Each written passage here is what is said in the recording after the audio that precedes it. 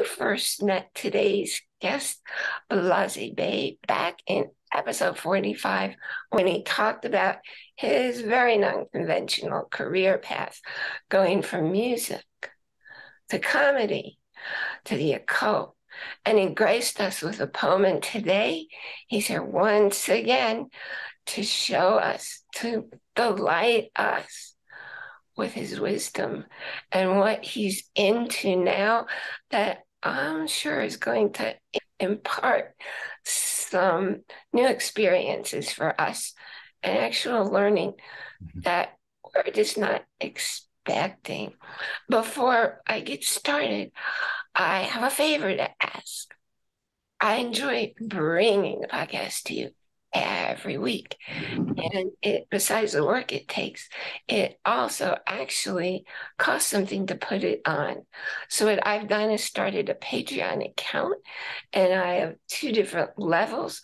One where I'm going to read your name if you're a contributor, and the other one, I'm going to invite you to a Let's Talk live episode.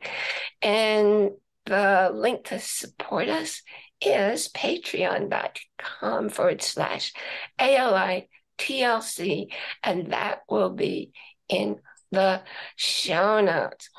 I welcome you back. You're one of my favorite. I just love being with you. I Oh, never know thank you. exactly what you're going to say, but I always learn something and I get to enjoy it along the way. It's a pleasure to be back. I'm excited. So, would you share three things with us that most people don't know about you? Sure. One of them I would say is I'm a big wrestling fan, uh, which is funny because, you hear a lot of people, oh, wrestling is fake. Oh, that stuff is, oh, that is for kids, right? And that's exactly why I still watch it because I feel like a kid when I'm tuned in. It was something that I would watch when I was, I think I started watching wrestling when I was 8. I would watch with my brother. We would, Saturday mornings, we eating cereal, we turn on wrestling in our underwear, jumping off of the, jumping off the couch. It was some good times. So it was something that always connected me to my inner child. And as I'm doing inner child healing or healing things of the past, so I could be a better version of myself, I keep wrestling. I keep that tradition as when I was a kid. It helps me to stay creative. It helps me to remember things from my childhood, uh, things that I might have forgotten. You know,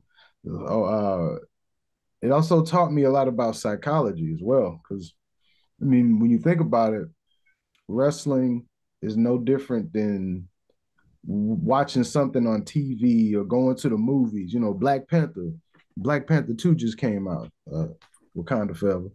But it's like people they want to enjoy it. They know that the movie's not real. They know that these characters aren't real, but you still want to enjoy it. You want to go for the ride. And that's how it is with wrestling fans. We going, we going for the ride of it. And there's a lot to learn. I was learning how to a big thing with wrestling is like with a lot of the characters, you say like Hulk Hogan or someone, and they all have these catchphrases or they have a way of talking to the camera. Like they had to practice that in the mirror.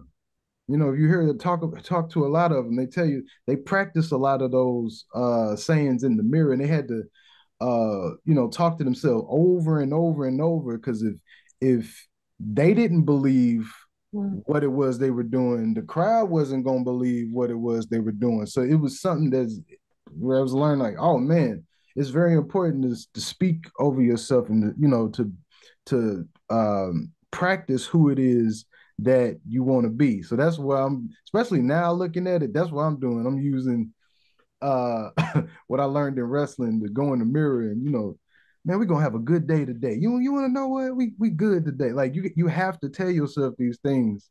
Um, if you want to believe it, if you want others to believe you or who you are. So wrestling was that's one of my favorite things that helps me with that. Um, I'm gonna jump on into it. Since I'm talking about wrestling, like my childhood and inner child healing, the Akasha, working with the Akashic Records. That's one of my favorite things to do. Something that I'm passionate about. And when you hear that, like there's a lot of videos, there's a lot of YouTube videos, a lot of books. You know, people, oh, the Akashic Records is a library and it has all of life's experiences, and which is there's some truth to it, but it's a lot deeper than that. The Sanskrit meaning of Akasha is space or primal substance. And that's where I started connecting to it because everything has a primal, everything, every thought, every every word, everything there it came from something else. So I always wanted to tap into that whatever the origin that primal substance was to understand why I do what I do. Not just will I be like, oh, uh, I want to know if I'm gonna be a millionaire in the next 10 years, or some like no, I want to know why I do what I do. Where did that start? Where did name Bla Zae Bey, real name Cameron? Where did Cameron really start with these issues? Um, I just wanted to get back to, I just wanted to know so I can change myself. I told you earlier when when I started working with the Akasha, a big thing I wanted to know was jealousy. Why was I so jealous? Like I'll admit it. That's been one of my biggest struggles, jealousy. Something that I've always been working through. But as I started working with the Akasha, I remember being taken back to when I was 2 years old. Two. you know, at this time, my brother and sister were just born. And as a 2 year old, you're not going to understand that. You know, you're not going to know like what's really going on. All I knew is I was getting attention from my family. And then when these kids came home, that tension was I didn't have that attention. And it was something that I just brought with me throughout my as I developed, and it was like, oh, so a lot of that had to do with that time. So working with the Akasha, it helped me to go back to that child, that 2 year old me, and build that relationship with him and give him what he needs, so I can release that, so I can be, so I don't get affected by the same old things anymore. And it's really helped. I wasn't able to do that until I started doing this Akashic work. So it was just something that became very passionate. It's a passion of mine now. And it's been helping me a lot. It helps me to write music. It helps me to, if I'm right, like we was talking about the comedy with the jokes, and it just helps me to understand people. Like us having this conversation. When I was working with the Akasha so much, it got to a point where when I was talking to people, I was hearing more than their words. I was getting a glimpse of their childhood or a glimpse of where a lot, like even like the tone or the frequency, I was getting a glimpse of their intention. Even if they like, I don't want to get too deep into it, but the more I started to do that work, the more I could pick up on the primal substance of like I said, conversation, um, books, TV shows, movies, anything. You just it just becomes a part of you. So that's why it's became a passion to me because I'm able to see beyond the scene, Um, so yeah, I ain't mean to go on a tangent, but yeah, working with the Akasha, that's something that I do, and that's something I'm very passionate about. Another interesting fact is I'm very clairaudient. And if you haven't heard that word, anybody listening, clairaudient, they also call it psychic hearing, but I don't like to really call it that because you know, it it's something that we all have. People are like, oh, I want psychic abilities and this and that. We all have these different things. Um, when I heard about it, I didn't.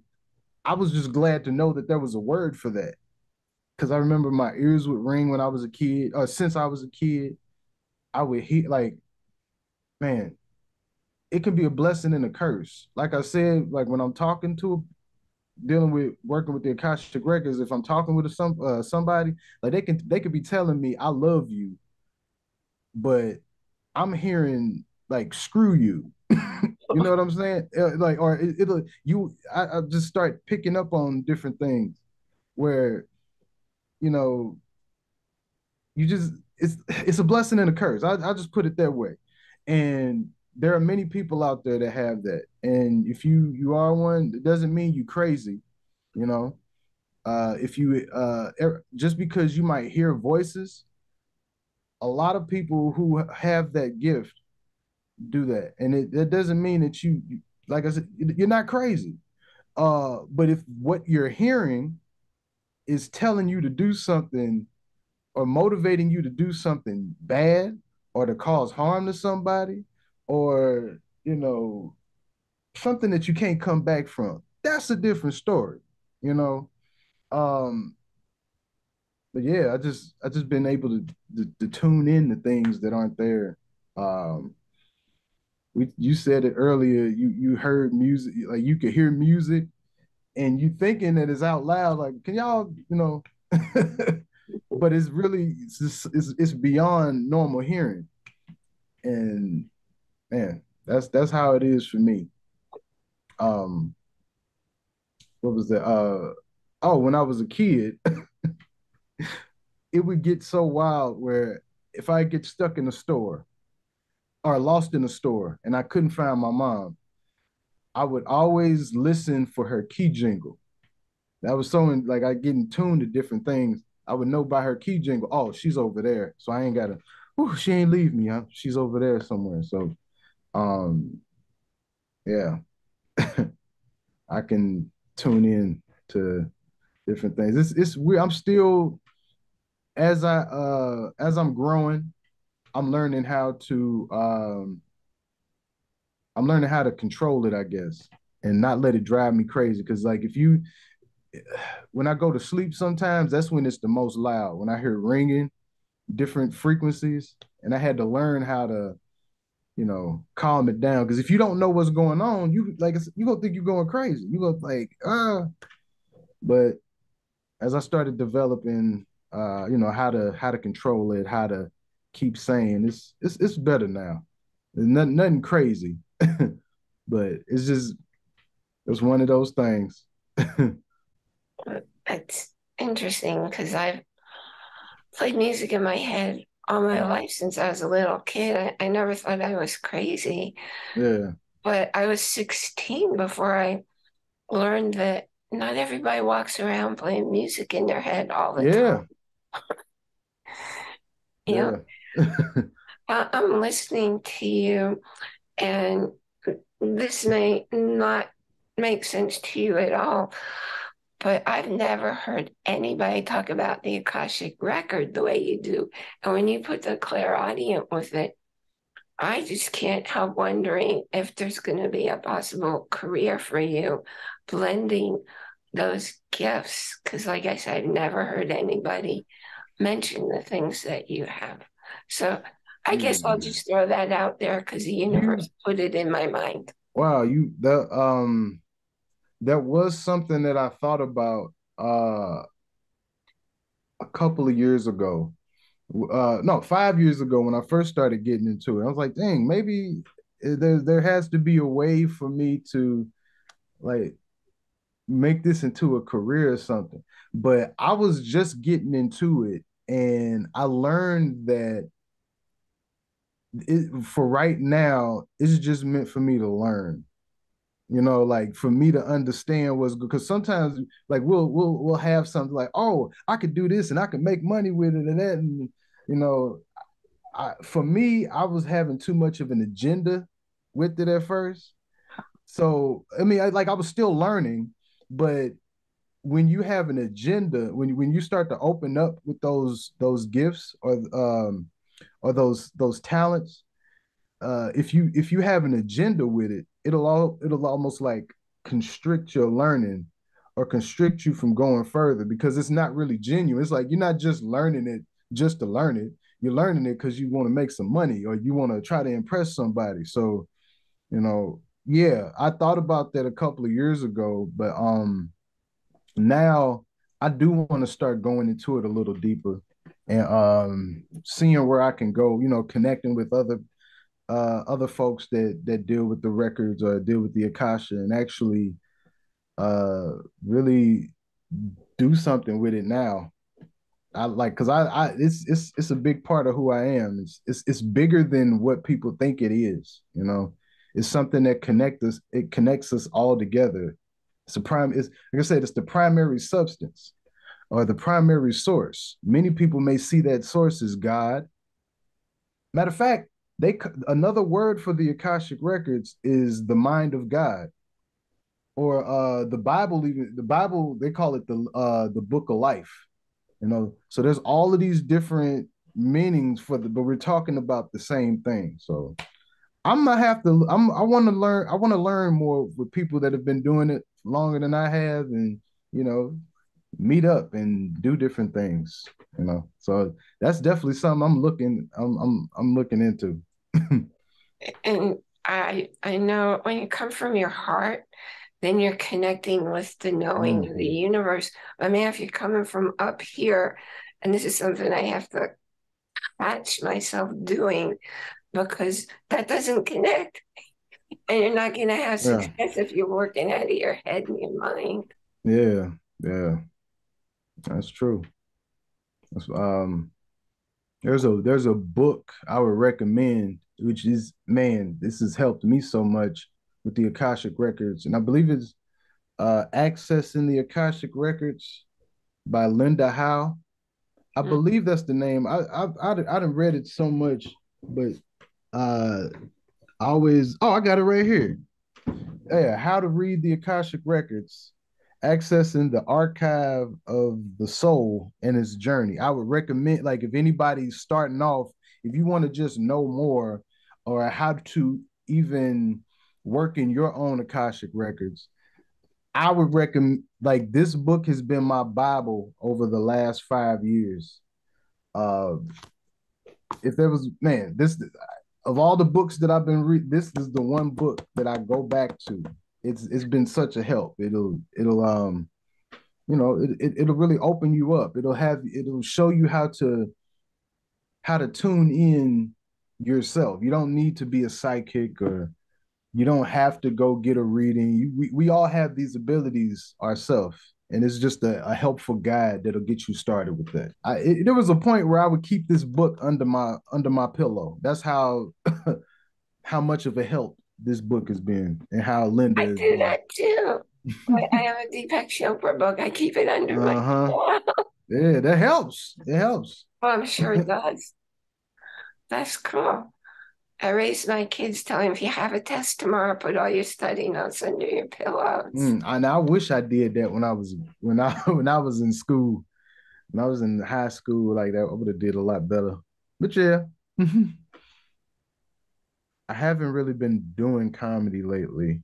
I have a show that I'll be doing soon, but I just sometimes when it's not one of those things that I just been constantly, constantly, constantly, constantly doing. Like when I was doing the podcast and when I was working on the EP for the Left Hand Perspective, I kind of put music or comedy on hold so I could focus on that.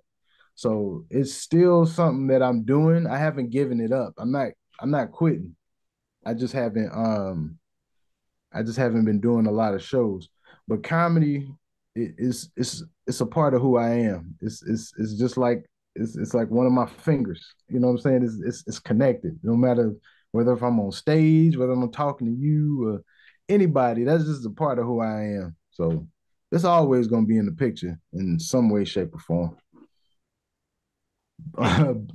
Interesting how the universe puts different things in our path, and it might look like they're not meant to go together, but sometimes the universe shows us how it does all go together. Man, it's just amazing how those things come together. So even when I was thinking about, even what's an interesting fact about me? Like that was one of the things I was like, man, should I talk about that? Mhm. I don't want to sound weird, but it's unique and yeah, like especially me being left, like I said, I'm a lefty. I got a left hand perspective of the Akashic Records. So I'm always into hearing people's experiences and how they see the Akashic Records and their culture and their take on it. So I wanted to give my little take on it and how I work with it. Just listening to you and the fact that you're left-handed, so the left side of the body is the yin and the right side's the yang, the yin Hmm. being the feminine and the right side's the yang. And that's just, you're a very interesting combination of everything. Oh, thank you. Thank you. So what's your favorite way to spend time when you aren't obligated to do something else? Um, well, now what I've been doing, when I don't have anything to do, I just got into back into watching like Netflix shows or TV shows. I didn't really think over the last couple of years, I wasn't really in unless I was watching shows with friends, I wasn't watching I wasn't watching TV like that. But I just got back into it and I've been binge watching shows. And I didn't realize how relaxing it was. I wasn't giving myself I wasn't relaxing the way I was supposed to. Like if I'm not working, it's like my mind is always at work. Even when I'm not doing anything, my mind was still working. And I've just recently let myself chill and just be. So now I have to let myself be. So that's one of the things I do when I'm not doing nothing, relaxing. I got a show that I'm watching on Netflix, and I feel like a kid again watching it. And Wow. that's when I knew I needed to do I needed that. When I was a Okay. but I would watch a show like you remember Sister? Yeah. Yeah. I would watch a show like that. And then when the show goes off, in my mind, let's say I'll go play or something. But in my mind, I'm inside the show continuing the show, doing things with the characters and this and that. I find myself doing that again now. Cool. So like that's when I knew, okay, I was supposed to just chill and just watch this show. Because now when that show goes off, I go somewhere, I'm making up my own story in my head and going on and doing it, even if I'm just sitting there. And I needed that. That means that because that means that that's my inner child because that was something that I did when I was a kid. That's my inner child telling me, "Hey, welcome back to this world." you know? Wow. That's really interesting. I never, I think too much making that Yeah. happen, but I've never done that. Yes. It wasn't nothing that I was trying to do either. It just like when those things happen and you're not, it just out the blue, you just find yourself doing it. That's when you know you're on something special. So I knew I needed that because I wasn't allowing myself time to relax. You said you always thinking. I was thinking too much, and Yeah. it was I wasn't allowing myself to just sit back and chill. And when I was able to do that, my inner child came out to play and doing this with this creative thing started happening in my mind again. So, oh snap, I'm back online now. It's cool. Thank you for sharing all that because You're welcome. I watched things like Columbo. Mm-hmm. There were movies like that back in the, I don't even know what era it was. And I'm like, I get annoyed because everything's too obvious. So Mm-hmm. I don't enjoy it the way you were just describing it. Yeah. What's, It's cool. yeah. I'm getting back my I'm getting back to the little me now. And the healing is taking over. Yeah, I need that. I didn't get to be a little kid. I had a different kind of childhood. Hmm. So yeah, yeah, I can do that. Telling myself I can do that. Yeah. Oh, it'll happen. Yeah, it'll happen naturally. I really was just trying to watch a show. Uh, I was working on that's another thing. I got into script writing, screenwriting. So that was what really triggered me to sit down and watch a show. And when I was watching it, I realized, oh, this is the time for me to relax. And as that happened, my mind started getting creative and giving me things to work with that I can write down. So yes, like this is. I hear you, little Blase, little Cam. All right. That's cool. I've never asked you where your professional or the name that you use now is that just the one you always go by now?